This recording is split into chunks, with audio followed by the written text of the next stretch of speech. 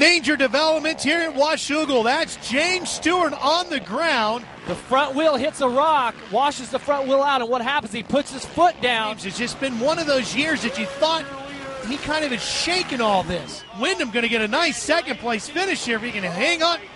What's he slowing down for? And Wyndham is just rolling along. Now the 90th Cole Siebler go by, and there goes Ferry. Might have made a mistake right now. He didn't think that was a checkered flag, did he? Because now he's back on the gas. He's back here today at Washougal. Checkered flag, the real checkered flag.